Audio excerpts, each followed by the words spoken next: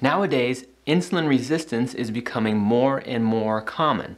In this video, I am going to show you what you can do starting today to save your future self from suffering the consequences of type 2 diabetes. Enjoy. Hello everybody, Dr. Brian Disvonic here. If this is your first time watching my channel and you enjoy improving your health and feeling great, make sure that you hit the subscribe button and click the bell so that you don't miss out on future videos. If you've been diagnosed with pre-diabetes, it means that you're starting to develop insulin resistance, which means your cells are becoming resistant to the effects of insulin. Insulin is a hormone that is made and released from your pancreas in response to eating carbohydrates and proteins. And it serves two main functions. Number one, it helps your body to store fat. And number two, it acts like a key that opens up your cells so that sugar could get inside of your cell to be converted into a usable form of energy that is used throughout your entire body. Your cells are like little factories that break chemical bonds in glucose, which is a sugar that you get in your diet. In a perfect world, the key, insulin, always works to open the cell so that the sugar can get inside and the little factory can do what it needs to do. Glucose is a good thing, but too much of a good thing could be a bad thing. If you're eating too much sugar too frequently, the cells are going to be at full capacity. Your little factories are going to be all gummed up and no new sugar is going to be allowed to be put inside the cell until the cell needs it. When your cells can't fit any more sugar in them, you end up getting more sugar hanging out in the bloodstream. And what that does is that signals your pancreas to release more insulin, and that extra insulin still can't work to open up the cell because the cell's full.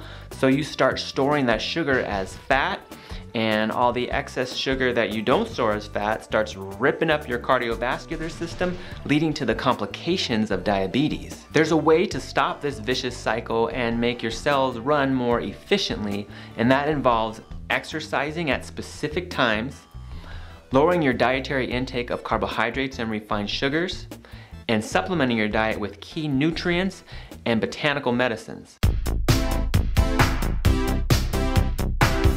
For insulin resistance, the best time of day to exercise is after a long fast, because this forces your muscles to use up all of the temporary stored sugars so that they become hungry for more sugar. After you eat, your body stores sugar in a form of starch known as glycogen inside of your liver cells and muscle cells.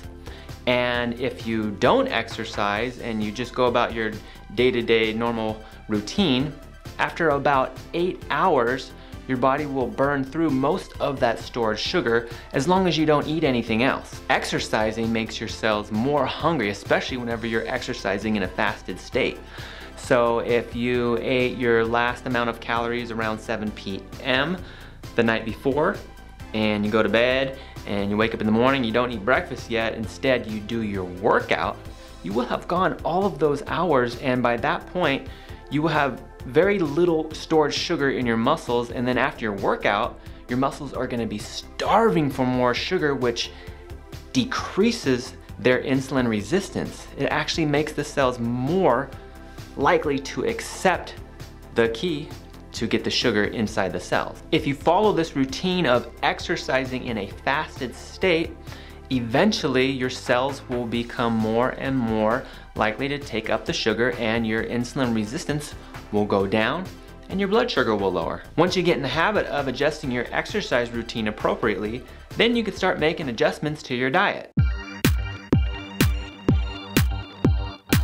Intermittent fasting and avoiding refined sugars will have the greatest dietary impact on your insulin resistance. For intermittent fasting, the 5-2 diet is a great starting point, and I made another video on this, and I'll put that link down below, as well as a link to the 5-2 diet book by Kate Harrison. As for avoiding refined sugars, you should watch my video on how to overcome sugar addiction. But just to summarize here, you should start avoiding these from your diet because these sugars are keeping you insulin resistant. This is the dark side of Western culture. Companies load their products with these sugars to keep you addicted. It's actually quite twisted if you think about it, because the overconsumption of refined sugars is ruining people's health. Besides avoiding refined sugars, you want to limit your consumption of complex carbohydrates. So ditch the chips and snack foods. In fact, you really shouldn't even be snacking in between meals at all. You should only be eating your carbohydrates with your meals. Limit your serving size of carbohydrate-rich foods like these to 1 serving per meal. You should eat them at meal times only so that you don't snack between the meals, which will spike your insulin at unnecessary times of the day. If you remember from earlier, too much insulin equals too much body fat. You can also do the keto diet, but for many people eating the keto diet, they're just not getting enough carbohydrates, and so when they're trying to work out, they're not having enough energy. And since exercise, in my opinion, is the most important thing for insulin resistance, you can still eat a small amount of carbohydrates just to get that energy so that you can exercise to get the benefits of that. In addition to exercise and dietary changes, there are some herbs and minerals that help with insulin resistance as well.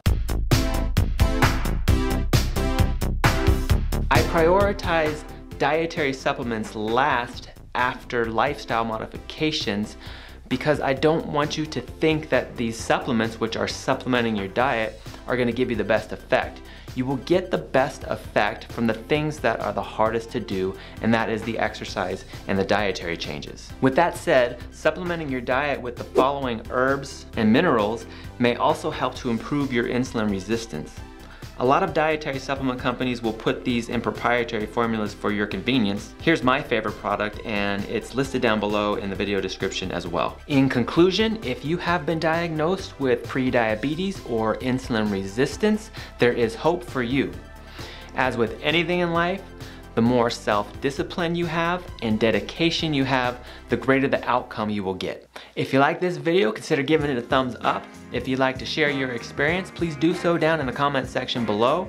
I thank you for watching, and we'll see you in the next one.